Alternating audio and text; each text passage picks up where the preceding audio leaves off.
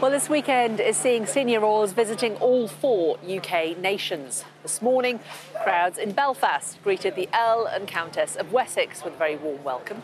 Prince Edward and Sophie are visiting Northern Ireland as part of the Queen's Platinum Jubilee celebrations. Well, joining me now is our senior Ireland correspondent, David Blevins. David, just remind us where you are and what's been going on there today.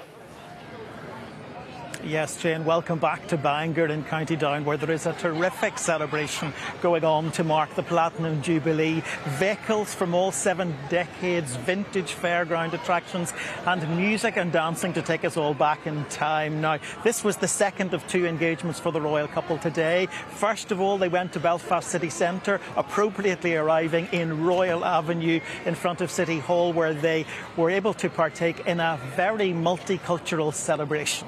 There was all sorts of Belfast busking bands, a Chinese dragon dance and some music from a band consisting of Irish, Indian, African and Polish musicians. So a truly multicultural affair. And then they made their way over here to Bangor on the North Down coast, not just to mark 70 years of Queen Elizabeth, but also the fact that this town has just been designated city status. They seemed very relaxed, despite the obvious security that has to surround this kind of event in Northern Ireland.